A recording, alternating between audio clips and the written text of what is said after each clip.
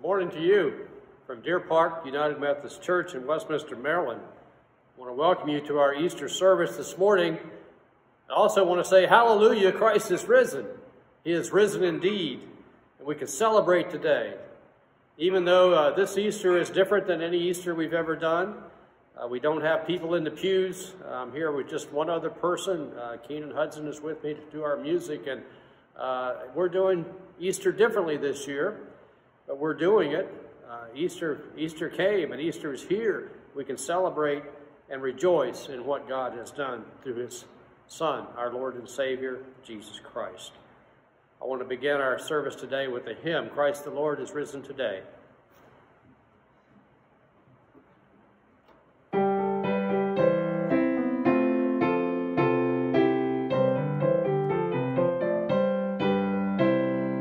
Christ the Lord is risen today. Hallelujah. Earth and heaven in chorus say, hallelujah. Raise your joys and triumphs high. Hallelujah. Sing ye heavens and earth reply. Hallelujah. Love's redeeming work is done. Hallelujah. Fought the fight, the battle won. Hallelujah. Death in vain forbids him rise. Hallelujah. Christ has opened paradise. Hallelujah. Lives again our glorious King. Hallelujah. Where, O death, is now thy sting? Hallelujah. Once he died our souls to save. Hallelujah. Where's thy victory, boasting great? Hallelujah. Soar we now where Christ has led. Hallelujah.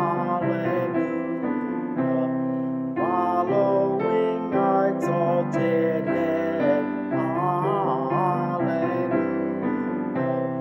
Made like him we rise. Hallelujah.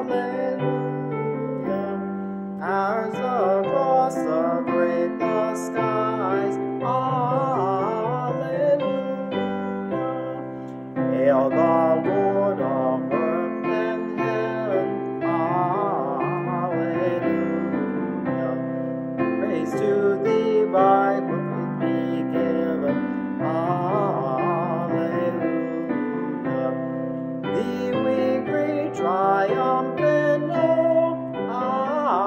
Hallelujah.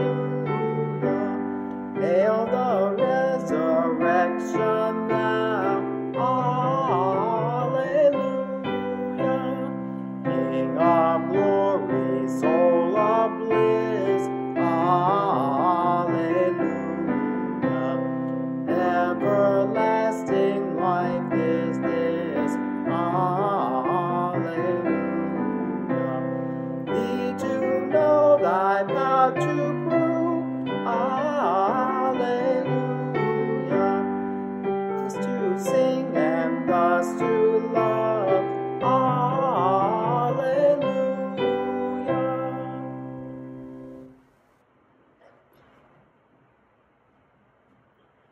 I want to thank you for joining us this morning and being part of our service. Now I invite you to come and worship with us.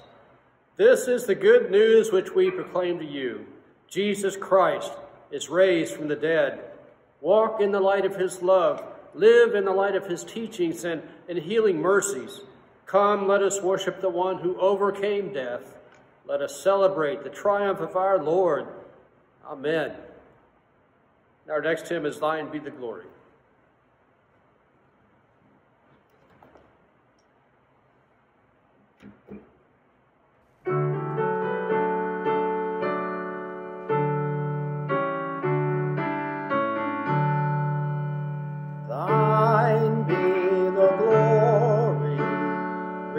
risen, conquering Son. Endless is the victory thou o'er death hast won. Angels in bright raiment rolled the stone away. Ebb the folded grave closed where thy body lay. Thine be the glory, risen, conquering Son. Endless is the victory thou o'er death hast won. Lo, Jesus meets thee, risen from the tomb. Lovingly he greets thee, scatters fear and gloom. Let the church with gladness hymns of triumph sing. For our Lord now liveth, death has lost its sting. Thine be the glory, risen, conquering Son. Endless is the victory thou o'er death hast won. No more we doubt thee, glorious Prince of life. Life is not without thee, aid us in our strife. Make us more than conquerors through thy deathless love. Bring us safe through Jordan to thy home above. Thine be the glory, risen, conquering Son. Endless is the victory thou o'er death hast won.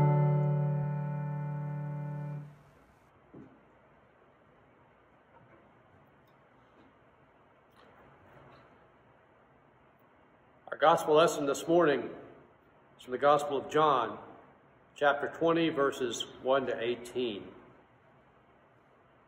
Early on the first day of the week, while it was still dark, Mary Magdalene came to the tomb and saw that the stone had been removed from the tomb. So she ran and went to Simon Peter and the other disciple, the one whom Jesus loved, and said to them, "They have taken the Lord out of the tomb, and we don't know where they've laid him." Then Peter and the other disciple set out and went toward the tomb. The two were running together, but the other disciple outran Peter and reached the tomb first. He bent down to look. He looked in. He saw the linen wrappings lying there, but he did not go in. Then Simon Peter came, following him, and went into the tomb. He saw the linen wrappings laying there, and the cloth that had been on Jesus' head, not lying with the linen wrappings, but rolled up in a place by itself. Then the other disciple, who reached the tomb first, also went in, and he saw and believed. For as yet they did not understand the scripture, that he must rise from the dead. Then the disciples returned to their homes. But Mary stood weeping outside the tomb. As she wept, she bent over to look into the tomb, and she saw two angels in white sitting there where the body of Jesus had been lying, one at the head and the other at the feet. They said to her, "Woman, why are you weeping? I do not know where they've laid them." When she had said this, she turned around and saw Jesus standing there. But she did not know that it was Jesus. Since Jesus said to her, "Woman, why are you weeping? Whom are you looking for?" Supposing him to be the gardener, she said to him, "Sir, if you've carried him away, tell me where you've laid him, and I will take him away." Jesus said to her, "Mary." She turned and said to him in Hebrew, "Rabboni," which means teacher. Jesus said to her, "Do not hold on to me, because I have not yet ascended to the Father. But go to my brothers and say to them, I am ascending to my Father and your Father, to my God and your God." Mary Magdalene went and announced to the disciples, "I have seen the Lord," and she told them that he had said these things to her.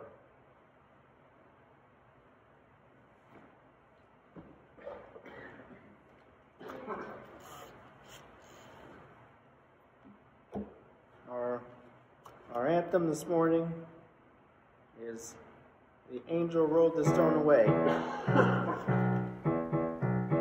The angel rolled the stone away.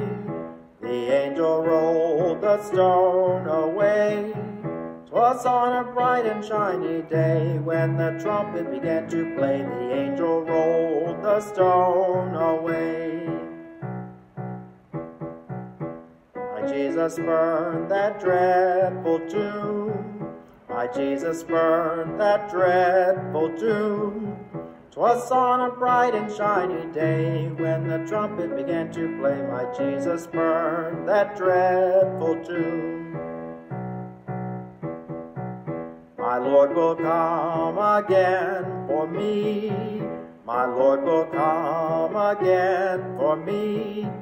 And on a bright and shiny day when the trumpet begins to play, my Lord will come again for me.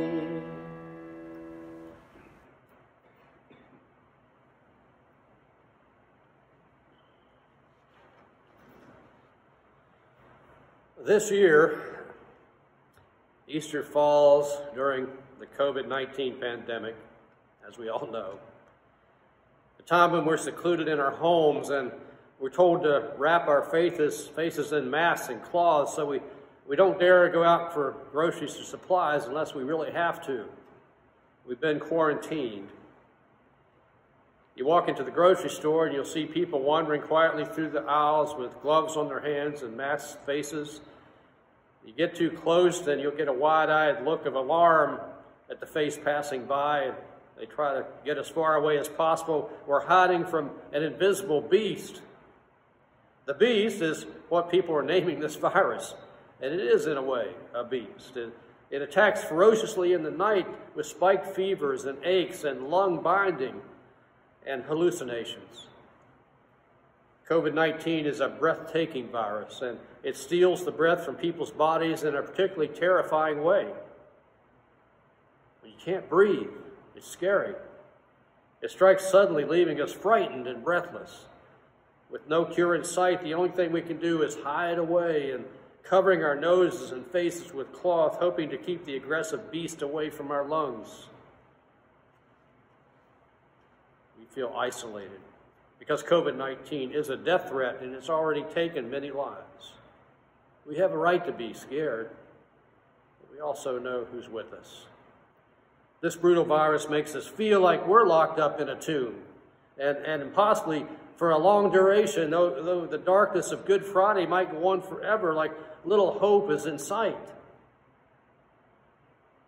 We might still be thinking we're in the dark, and yet all around us, we see signs of spring, signs of awakening, signs of hope, signs of resurrection.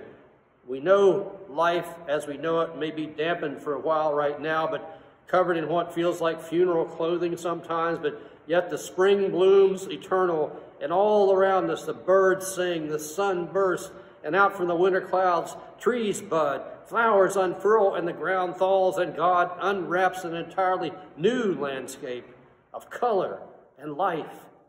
But for now, we wait. I wonder what it must have felt like for Jesus those 3 days in the tomb. We don't know if he was conscious or not of what was going on, but he had to know the resurrection was imminent. He trusted God to do that, and yet he was waiting for the dawn to come that magnificent morning when the stone was rolled away and the sun streamed through into the dark tomb, when the angel of the Lord removed the funeral cloth from Jesus' face and the Holy Spirit breathed again the holy breath of life into his lifeless body and made it rise like Ezekiel's bones from the valley of the shadow of death. 3 days of darkness, then new and restored life. Not the same life, but a resurrected, restored life. Jesus was made new. In the Gospel of John, we read an especially detailed account of Jesus' resurrection. We read first and foremost that Mary Magdalene approached the tomb while it was still dark, very early in the morning.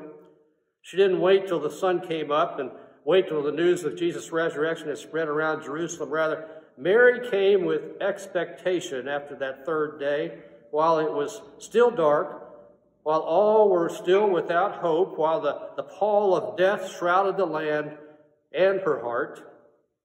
And in the darkness, just before dawn, she found the stone rolled away and the grave opened. Can you imagine what she was thinking? From there, Mary ran to two other disciples and bade them to come and see, come and look. So Peter and the disciple Jesus loved came. And the first things they do is enter and find those linen cloths lying there, the ones that had covered Jesus' broken body. They noticed the face cloth wasn't with the other linen cloths, but it was folded up neatly and gently in its own place. And although the two disciples didn't really understand the idea of resurrection from the scriptures, they saw and trusted that what their eyes had perceived.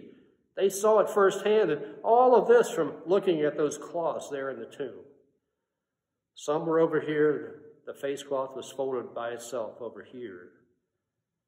Imagine that resurrection morning. I invite you to see what they saw. Imagine that tomb. Imagine the grave cloths, the funeral cloths lying there in the tomb.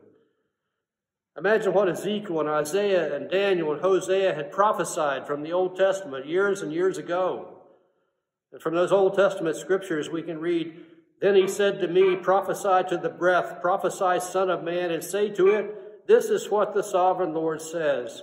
Come, breath from the four winds, and breathe into these slain, and that they may live. So I prophesied, and he commanded me, and the breath entered them, and they came to life and stood on their feet, a vast army. The Lord said, I will put my spirit in you. You will live." The words of Ezekiel. The dry bones came to life. "And many of those who sleep in the dust of the earth shall awake, some to everlasting life." Those are words from Daniel. "After 2 days he will revive us. On the third day he will raise up, that we may live before him." That's from prophecy of Hosea. "Just as God's Spirit hovered over the waters, and on the third day brought forth land out of the water, and on the next third day, the sixth, brought humans up from the dust." That's from Genesis. You probably recognize those verses. Isaiah says, "My soul yearns for you in the night. In the morning my spirit longs for you. But your dead will live, their bodies will rise. You who dwell in the dust, wake up and shout for joy. Your dew is like the dew of the morning. The earth will give birth to her dead. Go, my people, enter your rooms and shut the doors behind you. Hide yourselves for a little while." From Isaiah 26. In God's time, in Kairos time, this isolation and hiding is only a little while. I know for us it seems like a long time, but in God's eyes it's just a blip on the whole progress of eternity. We need to be patient, my friends. We need to wait for God. Enjoy what God is doing already, and we anticipate what God is going to do through this particular crisis we're going through. And we read again in Genesis, "And the Lord formed man out of the dust of the ground and breathed into his nostrils the breath of life, and man became a living soul." Genesis 2:7. And then it's acknowledged by Job after his long and really hard, difficult time that he went through, all kinds of afflictions and pain. He says, "The Spirit of God has made me, and the breath of the Almighty gives me life." Job rejoiced, even after his long and really difficult struggle, much harder than what we're doing right now. And Mary saw what the prophets dreamed. She had heard the prophecy. She had read the scriptures. She knew the Torah. She knew all of that stuff. And now she was seeing it really happen. Can you imagine how excited she must have been? I have a hard time grasping that, what it might be like. The disciples realized that when the stone was rolled away and the darkness opened to the light, the cloth from Jesus' face had first to be removed so that the breath of God could breathe life into his body and raise him up. The gentle and loving folding of that cloth feels both intimate and beautiful in this resurrection story. Think about that the cloth was folded very neatly, as if it was folded by someone who must have loved Jesus. So it was God who gazed down and saw his tortured son, who removed and folded that cloth from Jesus' nostrils and his mouth and declared death defeated. I want to say that again. He declared death defeated that day, that morning, in that tomb. He said, "Rise up, Jesus. You got work to do. You need to show people what I've done. You need to show that this is real. You need to let their faith be rewarded and encourage them to carry on." That's what God does. That's what Jesus does. And thank God for his blessings on us all. He must have filled that cave with heavenly light as he lifted Jesus up and stood him on his feet. He must have refreshed and restored that body that had been beaten and tortured and took away the pall of death. A new human being began with Jesus there. He had been revived in resurrection. At that, the rest of his clothes must have fallen from his limbs and torso as he stood up on the cave floor and exited the tomb. He was no longer entombed. He was no longer in the grave. He was alive, fully alive. After the two disciples left the tomb, Mary remained there. She stayed, and when she looked into the tomb, she was bathed in holy light. Two angels of God at both head and the foot of where Jesus had been laying were there like an afterglow of God's breath. When she turned around, she saw Jesus, his body fresh with life, and yet not as before. But in that moment, she knew that everything would change. All her hopes affirmed, all her fears relieved. So today, as we celebrate Easter morning, resurrection means so much more than it did before. I hope you can feel that and see that in this Easter, this year in 2020. For we've been living in darkness and confined to a tomb-like existence in our own homes, of all places. Life as we've known it has stopped, and we don't go out to work, we don't go out to play, we hide our faces and guard our hands and walk around zombie-like through our homes and on our streets, frightened and covered in our own kind of funeral clothes, so that the breath of death might pass us by, that invisible breath-stealing beast that threatens us and keeps us locked away for a time. But it's only for a time. We wait and we watch for this to pass. But we need not fret and cry out. We need to trust in God, knowing that he's going to bring us through. But life is waiting, merely that it's a time of waiting, and that's all it is. As much as we hate to wait, we can wait. And we all probably need to learn to do a better job of waiting, especially when we're waiting for God. God's resurrection breath will raise us up, and a new day will dawn very, very soon. You'll see. Mary's faith kept her expectant and waiting, watching for something new to change, something miraculous to happen. She may not have known when or exactly how, and I'm sure she didn't, but she was hoping that God would come through and that light would somehow break through the darkness. I've often thought about how the realization of resurrection washed over the disciples. Mary initially thought that the authorities had taken his body away and disposed of it. It took Jesus appearing before them and her and the disciples several times before they realized that this was real. It didn't come all at once. It took a series of appearances of Jesus for them to really accept and absorb what had happened. And maybe that's our problem too. We're so slow to recognize what God is doing. He gives us miracles and we don't even notice sometimes. Or else we try to explain them away. It was just some luck. We had some good luck. What you had was the hand of God on you when these good things came to you. And you thought you earned it yourself. No, it was God. It was God. Do I go out wrapped in garments, or I take the grave clothes off? We're thinking, is it safe to go out of my house? Can I go to the grocery store without getting ill, getting sick, or dying? We're living in a frightened world. My son goes to work every day at the grocery store with gloves on his hands and a mask over his face. He comes home scared, and I can understand that. He deals with many people coming through and this checkout line every day. Even though the plexiglass shield is up there, the germs are still there, the virus is possibly there. Yet God is protecting him. I pray for him every day. I ask you to pray for him too. My son is named Adam. He's in God's hands. I can tell you that Mary and the disciples realized what had happened, that life had been restored and God's promise had been fulfilled. The resurrection was here, and they found the courage to open the doors, not just to that tomb, but they opened the doors to the locked rooms where they'd been hiding to go out once again. And they knew it all changed. Things were different. It wasn't going to be like it used to be. You can't go back to the way it was. Their future changed. And never again would they sit on the hillside to listen to him speak among crowds of people. That time had passed. That was before.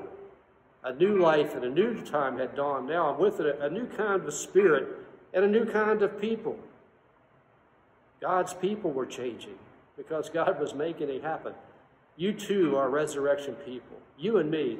Watch and wait, people of God. Be expectant like Mary that dawn is coming, and when it comes, your face cloths will be removed too, and you will breathe freely again through the breath of God. The spring, you see all around you, will manifest in all kinds of ways. I'm out there every day, and I see the new buds on the trees, new blossoms coming out, and just the beauty of it all. The birds are just singing their hearts out, praising God as they fly through the air. Know the joy of relationships and friends.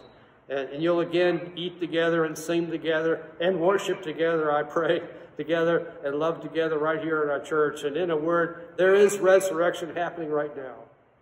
I hope you can see it. I hope you can feel it. This is just a short time of waiting for us all. It will be new. And never again will life be the same again for any of us. I hope it isn't. I hope we've learned a lot from this time of waiting and being apart, that we'll appreciate being together even more, that we will love each other even more, and value these relationships we form, not just in our church, but in our families and in our neighborhoods. Let's appreciate one another and truly love one another as God teaches us to do. We can become more joyful about life and more appreciative of everything in it. We can become resurrection people. We can depend on the breath of God. It reminds me of the old hymn. We call upon the breath of God in the old hymn that says, "Breathe on me, breath of God. Fill me with life anew, and that I may love what thou dost love and do what thou wouldst do. Breathe on me, breath of God, until my heart is pure, until with thee I will be one will and to do and to endure. Breathe on me, breath of God, till I am wholly thine, until this earthly part of me glows with thy fire divine.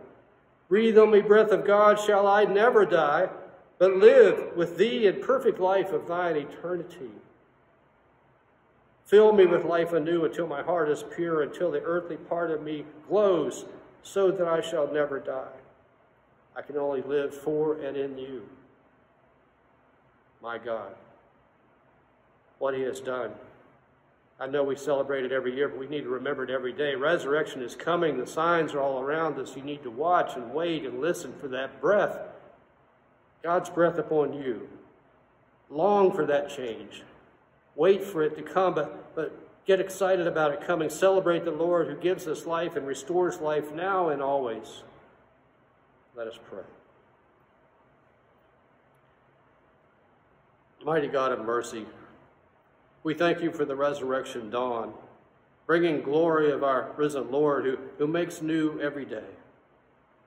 Especially, we thank you for the beauty of your creation and the new creation in Christ and all the gifts of healing and forgiveness, those we have already had and ones we anticipate coming. We thank you for the sustaining love of family and friends and the fellowship of faith in your great church. Lord, we thank you for our fellowship and connections in our congregation, even though we can't be together right now. Our people are scattered out into their homes, in hiding, and in solitude, some of them, and in isolation. But still we pray together. We come together as one body, your body, the church, as we offer you the prayer that you taught us to pray. And I invite everyone listening to pray with us. Our Father, who art in heaven, hallowed be thy name. Thy kingdom come, thy will be done, on earth as it is in heaven. Give us this day our daily bread, and forgive us our trespasses, as we forgive those who trespass against us. And lead us not into temptation, but deliver us from evil. For thine is the kingdom and the power and the glory forever and ever. Amen.